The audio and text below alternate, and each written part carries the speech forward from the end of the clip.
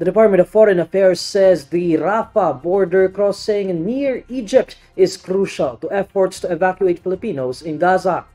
In a statement, DFA spokesperson Teresita Daza says the agency is hoping that the Rafah border crossing would be opened for humanitarian purposes to allow people to escape the raging Israel-Hamas conflict.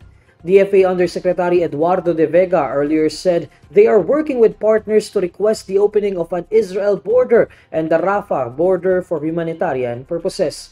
In a radio interview on Monday, De Vega says 78 of 131 Filipinos in Gaza are currently near the Rafah border crossing, while 30 remain in other parts of southern Gaza. The rest have left northern Gaza or Gaza City, which is expected to be the main site for hostilities between Israeli forces and Hamas militants. Over the weekend, the Philippine government placed Gaza under Alert Level 4, making repatriation mandatory for all Filipinos in the area.